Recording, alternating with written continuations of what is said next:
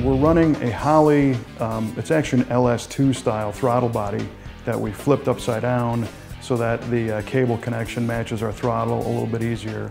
And we're using an Edelbrock elbow to feed down into the Edelbrock intake manifold. And this intake tube has one more piece attached to it for the turbo system. It's the Turbo Smart blow-off valve. And the purpose of a blow-off valve is to relieve pressure on the intake side. For example, this car is going to have a manual shift. It's got a TKO 600 5-speed manual. And if you're going to be driving this, you step on the gas, you spool up the turbo, you step on the clutch, you put it in gear, you take off. Well, when you step on the clutch to go to the next gear, you get off the throttle. It will close that throttle blade. Well, if the system's under boost, when you close that throttle blade, that boost builds up in there and it's got nowhere to go. It can actually reverse and stop the turbo from spinning. So rather than have that happen, we have a blow-off valve that will know as soon as that throttle closes, it's got a little vacuum line that senses an increase in pressure, and it will purge off the extra boost so that the turbo stays spooled up, so that when you open the throttle again, you've got immediate boost coming back in. And that's another trick piece from Turbo Smart. They sell those in a variety of different sizes and pressures, again, to match your particular application. Now, there's a few more miscellaneous items that go along with a turbo system, and one is supplying oil to the turbo itself. These things require a constant source of oil to keep that bearing running smooth, especially because there's a lot of heat involved.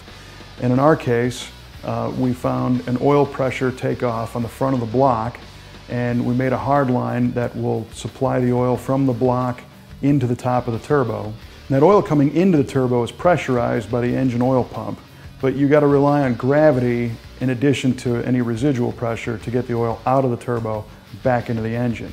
So the bottom of the turbo has an area for a drain where we welded an AN fitting onto a plate and bolted it to the turbo. And then we're using a -10 size Earl's ProLite 350 braided hose to come out of the turbo, and we've got a port on the side of the block where the factory fuel pump used to go. We made another AN fitting for that, and the oil will drain back into the pan that way. One of the challenges on this car is heat management. This turbo system is going to create a lot of heat, so we had to make sure that our cooling system was going to be up to the task of managing all that heat, especially with the restriction of an intercooler in front of our radiator. So we talked to the people at Be Cool because we know they already make radiators that are designed to be direct drop-in fit style radiators for a variety of American muscle cars. And sure enough, they make one that fits the 71 Olds. And in this case, we had them do their 1,000 horsepower module. And this consists of a custom-built aluminum radiator. It's got the tanks welded on and it's ready to go. Their custom aluminum fan shroud on the backside, a pair of Spal electric fans, and the package also comes with one of their radiator caps and an overfill can. This system is guaranteed by Be Cool to cool a car capable of making 1,000 horsepower, and if we crank the boost up real high on this Olds, we certainly shouldn't have any problem doing that. And then we engineered the upper radiator shroud and sides of the core support to funnel the air through the radiator and not go around it. And we did that by modifying the original Oldsmobile top radiator cover and shortened it and added some curved sides that roll down to manage the airflow, but at the same time, it still looks like it might be a stock original piece. So after we had all of our parts made, we cleaned up all the metal, and we sent everything to Extreme Powder Coating in Minnesota, where they applied a 2200 degree black ceramic coating to all of the hot parts.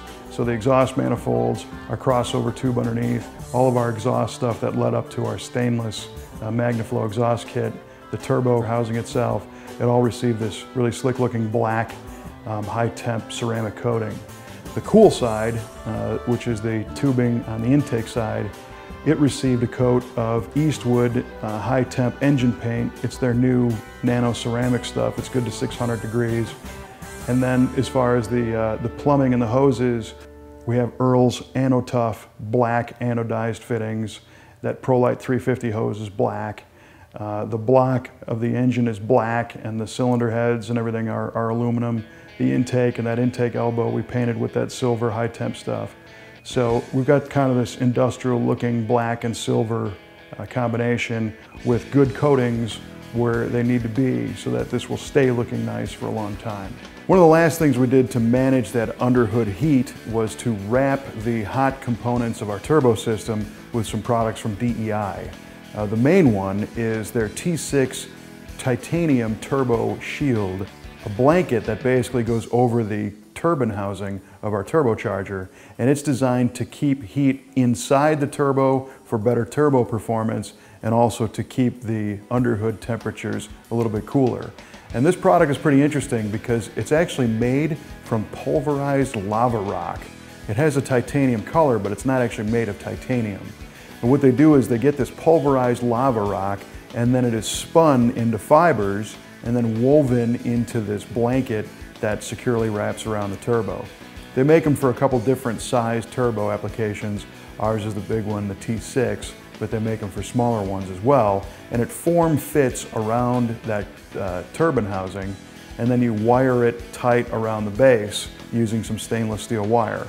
And it's designed to handle 1800 degrees of contact temperature. So if your turbo gets real hot, you know, this thing should be able to stand it. I mean, it's made from volcanoes, for crying out loud.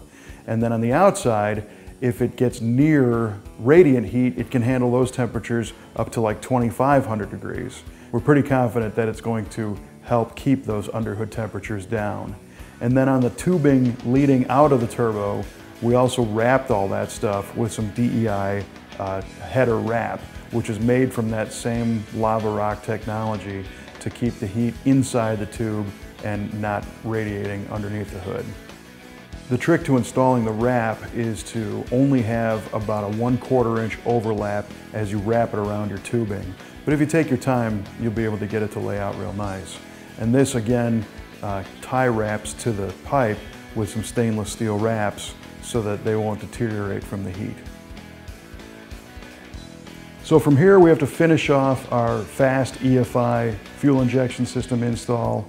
And this car is being powered with an ISIS system, which is an intelligent multiplex wiring system. We're going to finish the install of that, and then we get to run it and begin the tuning process.